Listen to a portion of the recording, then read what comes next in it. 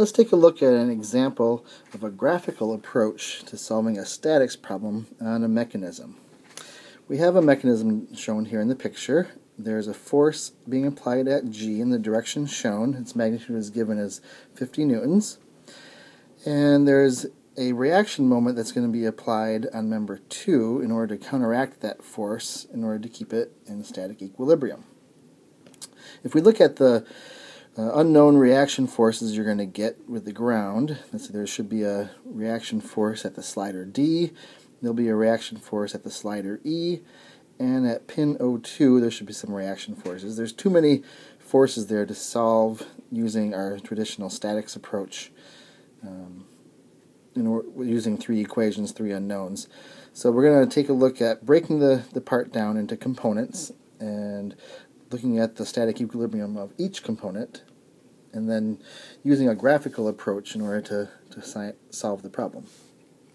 So let's first look at member 5, which is member CG, and we know a force and a magnitude of that force on that member, being the force F, and we know the line of action of that force, so we can start at that point with something that's known. We also can realize that member 5 is a 3-force member because there's a reaction force from the slider, and there should be a force at the pin at C internally. And so it's a 3-force member, and we know that the lines of action of a 3-force member, of all the forces acting on that member, have to coincide at a single point. Since we know the slider has a normal reaction force, we can draw the line of action of that force, and we can find the point where those two lines of action intersect, and then we should be able to deduce that the force at pin C should also go through that same point that the other two intersect at. And that gives us the direction for force C.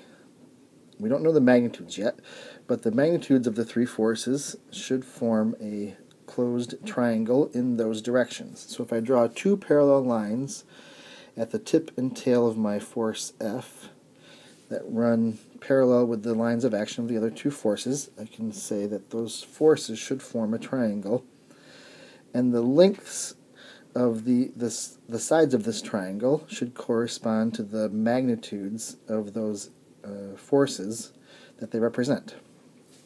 So since I know the force F is 50 newtons, I can use the relationship between the lengths of the sides that I measured. I measured one to be 2.8 centimeters and the other to be 4 centimeters. I can use that ratio to find that the force 3.5 is from member 3, which is over at C, that represents that force. It should be 35 newtons. And I can draw those forces, redraw them at where they act. Now, force 3.5 also acts on member 3, and I can just draw the equal and opposite reaction and call it 5.3. It's the force from member 5 onto member 3. And now I know a magnitude and a direction for one force on member 3. There should also be a reaction force at the slider up at D, and there should be a reaction force at the pin at B. Now I don't know the direction of the force at D, but that's what I'm going to need to know. But I do know the direction at the slider D, that it should run perpendicular to the surface, and I can find another point of intersection of the lines of action between force 5.3 and the force at D, which would be force 1.4. And if I can find where they intersect, I know that the force at B should go in the direction that will intersect at that same point. So I have the direction of all three, and I know the magnitude force 5.3. So if I draw parallel lines at the tip and tail of force 5.3, I can find a little triangle there that I can draw my forces on, and I know they have to form a closed triangle, and the lengths of those correspond to the magnitudes of the forces. So I can find a relationship then for force 2.3 is the one I want. And if I look at the lengths of those, if I measure those to be 2.2 centimeters and 2.8 centimeters, then I can find that force 2.3, which acts at B, should have a magnitude of 27.5 newtons. And then I can draw an equal and opposite force on member 2.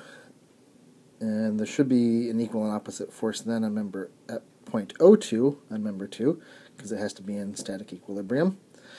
And if I look at two forces running parallel to each other, and the distance between them, the perpendicular distance between them, I can find the magnitude of the moment those create, which should be the force times the distance between them, which I can measure to be about 2.1 centimeters, which gives us a moment magnitude of 69.3 Newton centimeters. And that moment should provide the equilibrium to keep the mechanism in static.